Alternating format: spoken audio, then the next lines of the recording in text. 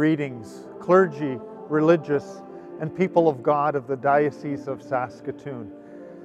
We celebrate the upcoming Holy Week and Easter season in extraordinary times. The circumstance of the COVID-19 pandemic has brought a new sense of vulnerability and tragedy to our world, and yet we enter into a profoundly meaningful time in the life of our faith as we recall our Lord Jesus' journey to Jerusalem, in which he personally meets the tragedy and seeming finality of human limitation and especially death. However, the Savior's response also reminds us of the way that we can respond to the human propensity towards fatal attractions. The Savior's response is one of complete self-giving and the outpouring of his life. For sure, the greatest love the world has ever known is that which we witness on that terrible day we know as Good Friday.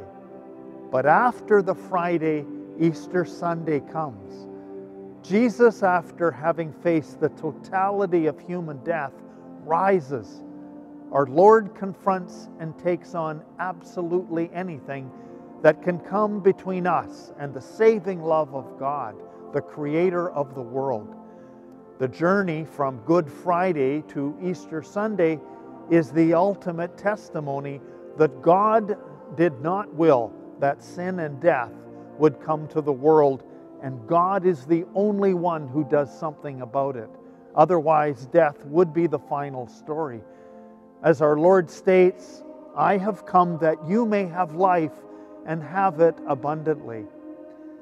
We again recall with devotion and gratitude the journey that Jesus takes from Good Friday to Easter Sunday. His journey especially inspires to renewed hope during the current crisis of the COVID-19 pandemic that is upon the world. As we all know, our world faces many other challenges as well.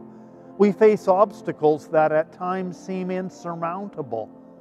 Through all of this, Jesus continues to lovingly and faithfully look at us saying, "For God all things are possible." May this Easter season be a time of hope and renewal for us all. We pray that our Lord will bring healing to a terrible pandemic that afflicts the world.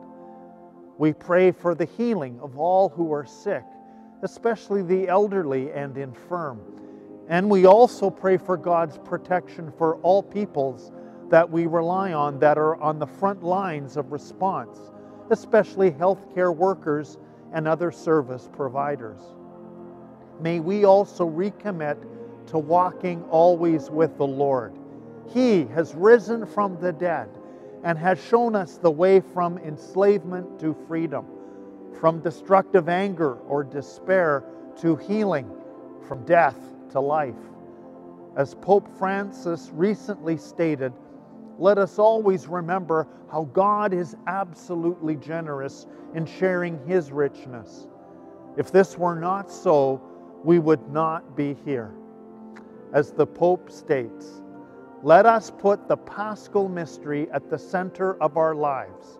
This means feeling compassion toward the wounds of the crucified Christ, present in the many innocent victims of wars, in attacks on life, from that of the unborn to that of the elderly, and various forms of violence. They are likewise present in environmental disasters, the unequal distribution of the earth's goods, human trafficking in all its forms, and the unbridled thirst for profit, which is a form of idolatry. This is from Pope Francis's Lenten message of this year. Indeed, let us also allow God's hope to address absolutely anything and everything that comes between us and the love of God for all people in all the world. This starts by the daily commitment to the kind of humility and trust that the Savior Himself shows the world on Good Friday. May the Easter season be a time again of healing and renewal for us all. The Lord be with you. And may the Almighty God bless you always, in the name of the Father, and of the Son, and of the Holy Spirit.